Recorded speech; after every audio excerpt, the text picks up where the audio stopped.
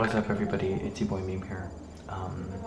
That's my parent show in the background, and it's pretty late at night. It's 8:57 p.m. I'm definitely going to be getting less than 8 hours of sleep because I'm waking up at 4:40 a.m. tomorrow.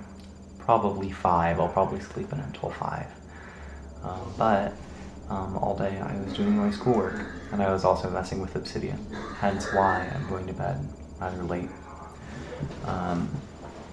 Check this out. So, today I think I did, I worked primarily on, container methods.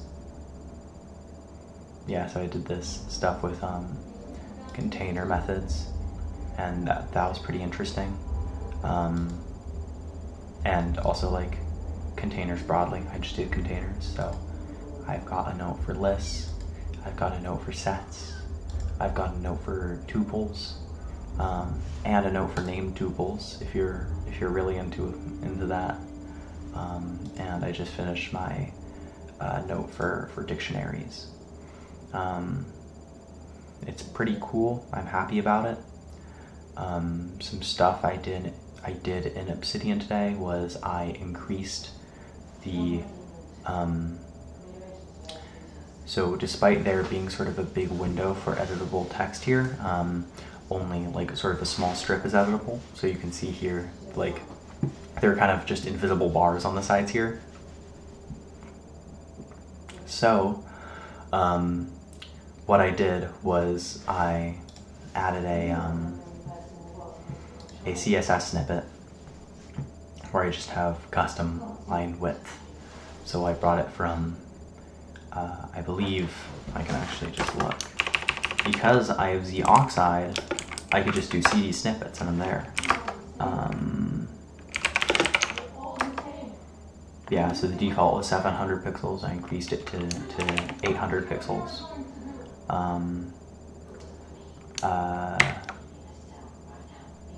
I also added, I don't know if I talked about this yesterday, but I added this birth property here.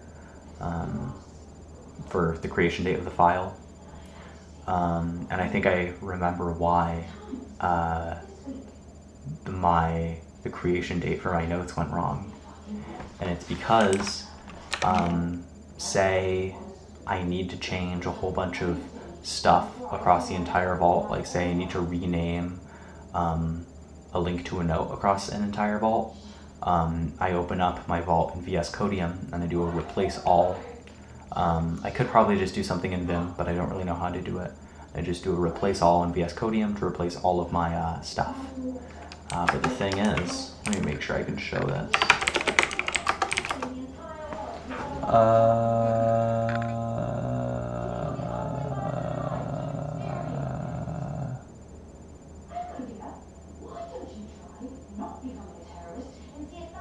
Okay, cool, that works.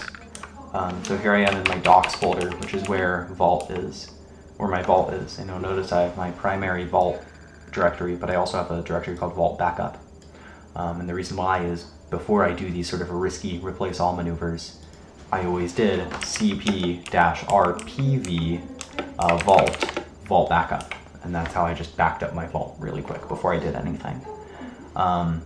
And the thing was, the reason why I went for RPV, well, R is for recursive, which you need to do if you're copying a folder. V is for verbose, which is, I'm really tired, there's a word for it. It's unnecessary because,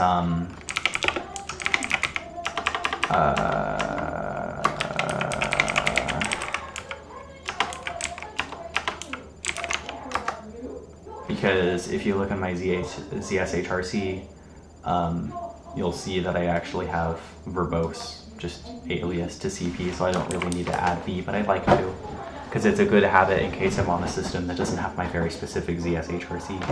And the reason why I went for P, aside from R and V, the reason why I went for the P flag is because I did cp-help, and I saw P, and I was like, oh, preserve. Okay, I guess that preserves everything I want. That preserves the creation date and everything, and that's how you do it.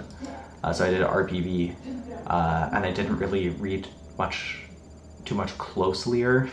That's not a word, but I didn't read it too closely. I didn't realize that it doesn't, if you just run p on its own, it doesn't do anything. You have to specify the attributes that you want. What I wanted was -a archive, which is the same as -- preserve equals all. So at some point recently, I do recall this, but I don't remember exactly what caused it. Something did go wrong, so I did cp-rpv vault backup vault, which overwrote my normal vault with my backup. But the thing is when I copied my vault to my vault backup, I didn't preserve the creation dates. That's how I lost my creation dates. So now I know to do cp-rav vault backup if I want to preserve the creation dates, because A does what I thought P did. And that's why you should read the docs. Luckily, it's a pretty low stakes problem, but it's still annoying. On the bright side, it did incentivize me to have a birth property up here. What else?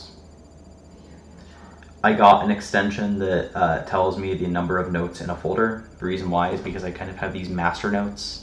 Like in container methods, I have a folder.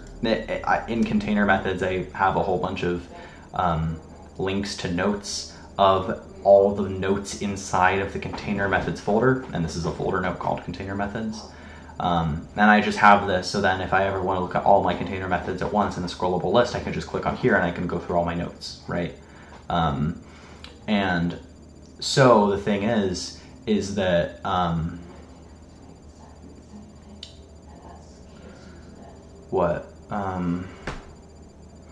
but I need to manually add this whenever I add something inside of the container methods folder. So previously I'd have to go 1, 2, 3, 4, 5, and I'd have to count them, which is going to suck when I have more container methods in here. So the thing I decided to do was just to know how many notes are in container methods, which is 15. So now I can be like I can do like 17, I could do subtraction and it works. I've also been working with a serif font, and that's pretty interesting. I've never really used a serif font in a note-taking app before, and I kind of like it. It's kind of old school, and I like it. And yeah, that's pretty much it.